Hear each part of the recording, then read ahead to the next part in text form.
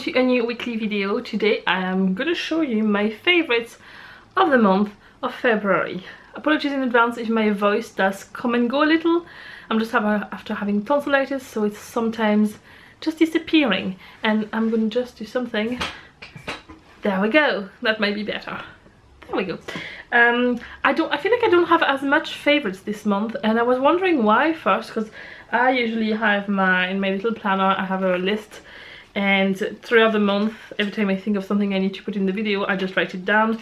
And because when I'm filming this, it's the 1st of March, I've put favorites March because it's today and I'm so excited it's March and the spring is coming. Anyway, I'm diverting. So there's a lot of things there that I can't physically show you because they are not physical stuff. And I had a little think about what I wanted to do with the favorite of the month video, because I feel like sometimes there are those things which I also didn't like that month, and I kind of feel like I would like to talk about them, but I also want to include like memories of that month that I really like, things I love to do. So I'm kind of thinking of doing maybe like a monthly roundup video where I talk about the things I liked, the things I didn't like, and kind of what I remember of that month, kind of. So a bit of what I was doing, but including more stuff. I don't know how this is going to work out, but I've kind of included a little bit of that in this video, so you probably will understand what I mean. The first thing is this top I am wearing. So it's from Evans, and it has like a V-neck. It's exactly the same at the back, and then it's like, I think you call that pin tuck. It's like all gathered there, and then it goes out. And sorry, it's very hard to show there. If I can find it, if it's still available on the website, I'll find a picture of the full top and include it there. I bought this in Evans about 2 weeks ago, and I absolutely love this top. Now, it was a bit more than I would usually spend on a t-shirt. I think it was £24 or so. It was definitely over 20, between 20 and 25 pounds. I'm not a person who likes to spend a lot of money on clothes, apart from having a few items that where I spend a bit more. And I know, like, when you think about it, £25 for a t-shirt is not that bad, but it's just a t-shirt, you know, there's nothing that special about it. It's just a jersey t-shirt, but I really liked it. It's very cozy, and I hope it will hold its shape well, but I liked everything about it, so that's what I got. And the next thing, which is actually the only other physical thing I can show you this month, and you're gonna have to forgive me for having it not ironed. It's literally out of the tumble dryer. If you watch the vlog, you've seen this. It's a dungaree dress. It's not ironed at all, so it's a dungaree dress, like. And then, but it's a skater skirt. So whenever my friend Sam was over from France earlier this month, which I will go back to in a minute, we went for a shopping day, and during that day I tried a lot of dungarees on, but most of them are like, it's like a straight skirt. And because, as you may know, I'm like an Orangina bottle. I'm narrow at the top and I have very big hips and bum, and like my lower half is much bigger. So straight skirts, if they fitted my hips, the top was massive. I either have too much hips for the size of my boobs, or not enough boobs for the size of my hips, whichever way we want to see it, but proportion wise it wasn't working. So every time I buy dresses, it's always a skater skirt, because otherwise it just can't fit around my hips, and it has to be wide enough so it can fit me on top and then go out to accommodate my larger lower half, let's say. Couldn't find any in town. I tried all the shops we could see there, and I really wanted dungarees.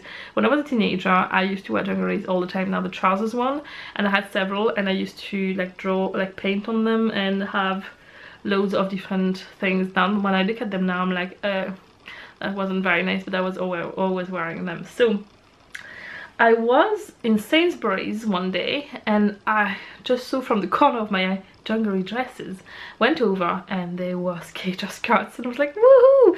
Unfortunately they didn't have my size in stock, so I ordered these online, and I received them, and I was thinking, please fit, and they fit perfectly. They are so comfy and I love them. Full price, they were £20, and I got them for £15, which is a bargain, and they are super cozy. They wash really well. That's always my test. I did wash and tumble dry them, because you can tumble dry them, which is a massive bonus for me. And they did wash super well. They didn't lose their shape. The color is still there.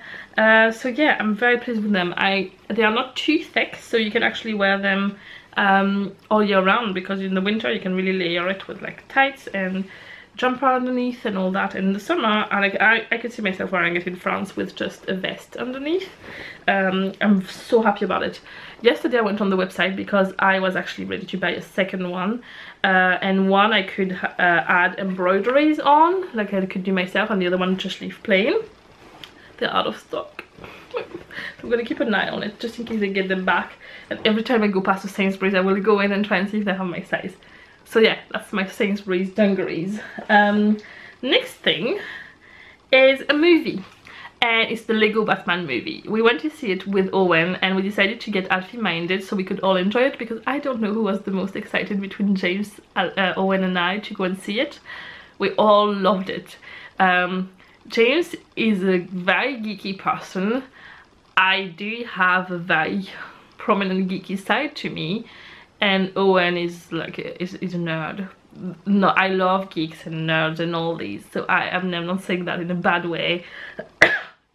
And we were very much satisfied when it was to me. It was very funny.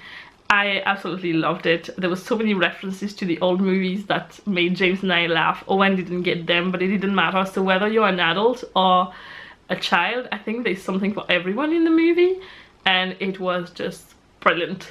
So yeah, well done Lego Batman people, you've done a great job. The next things are 2 TV shows. One is one that I hadn't watched before because it's the first season that was out. It's been out for longer, but I never got around to watch it until now. It's the OA. I don't want to give too much. I find it's a really hard movie to describe. It's a really hard TV show to describe. When people ask me what is it about, and it's hard to describe without giving away too much, and I don't want to spoil it in case you haven't seen it.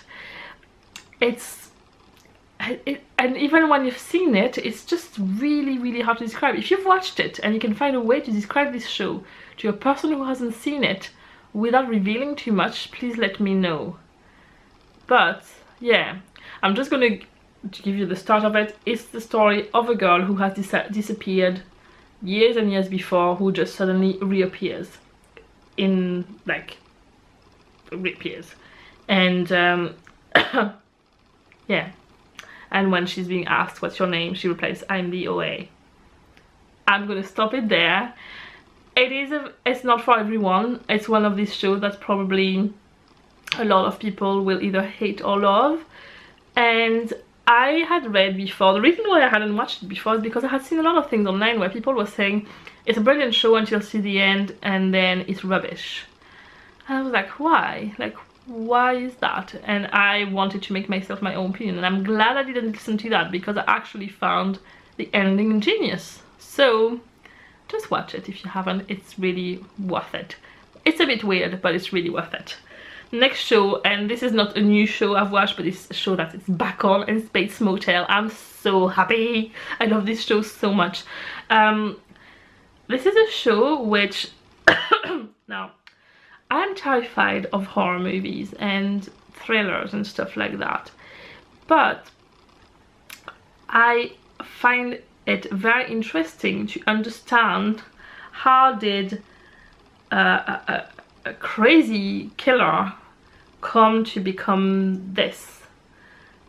Does this make sense? Sorry, I'm trying to make it to put words on how I feel about that.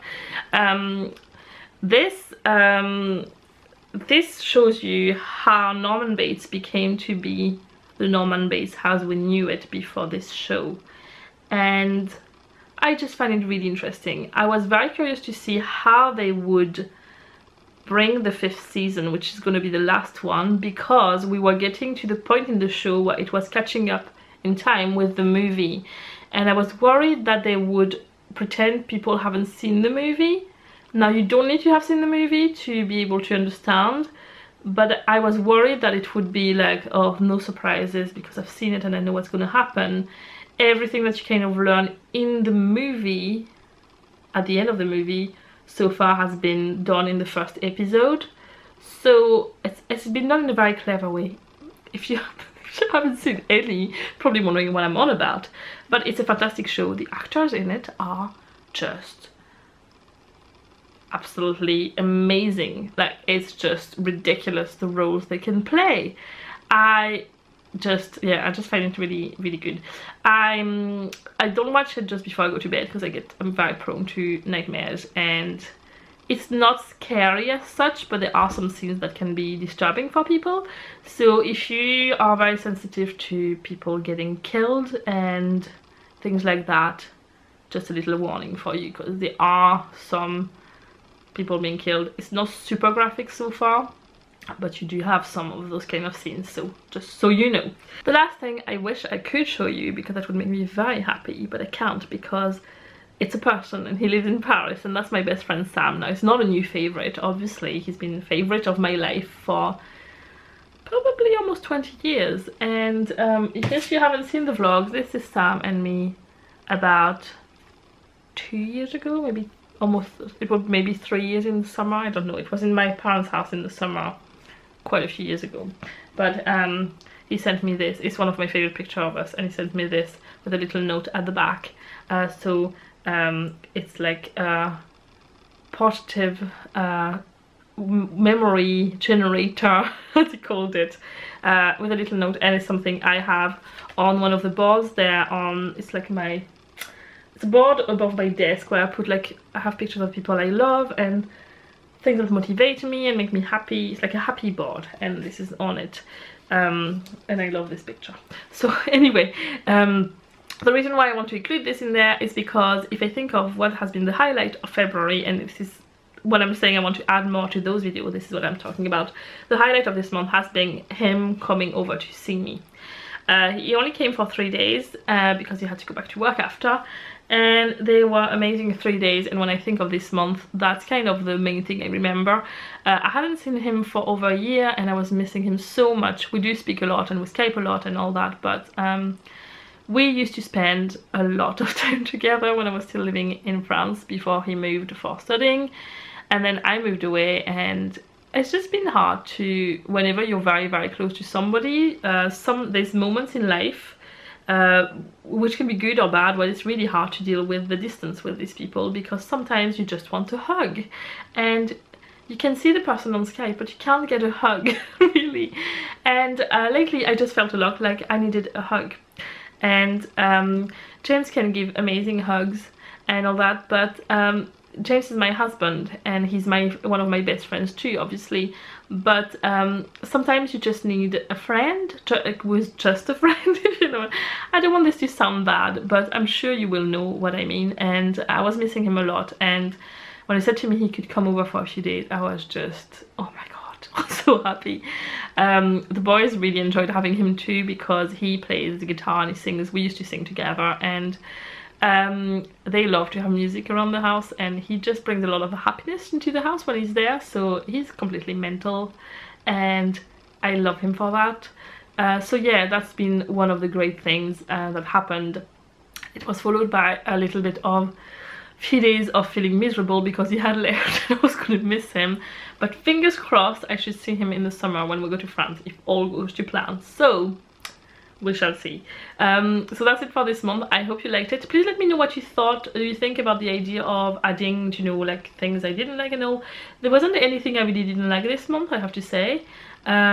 So yeah, I'm only going to include that when there's something I really don't like. I don't believe in complaining about stuff when there's nothing to complain about. But if there's ever like any products or anything I try that I don't like, I will mention them then.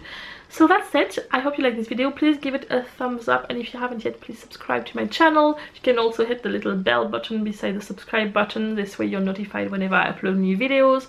But as a general rule, I upload 4 videos a week on Mondays, Wednesdays, Thursdays and Saturdays.